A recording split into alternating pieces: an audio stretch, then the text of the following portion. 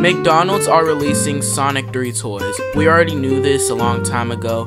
Now we have high resolution images of the toys that are coming to McDonald's in a month from now. Like in less than a month, when you go to McDonald's and get your Happy Meal, you're gonna get Sonic toys. I'm very excited for that. There will be videos coming out about that. Plush videos will make a return because I'm gonna be honest, these commentary videos are pretty cool, but you know, I just want to get back to what I mainly do, which is Sonic plush videos and live streams.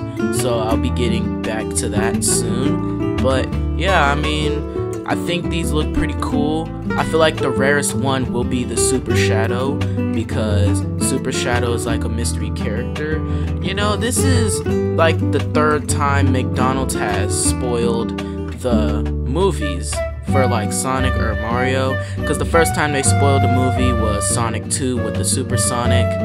The second time was with Luma and Super Mario, and now it's Sonic 3.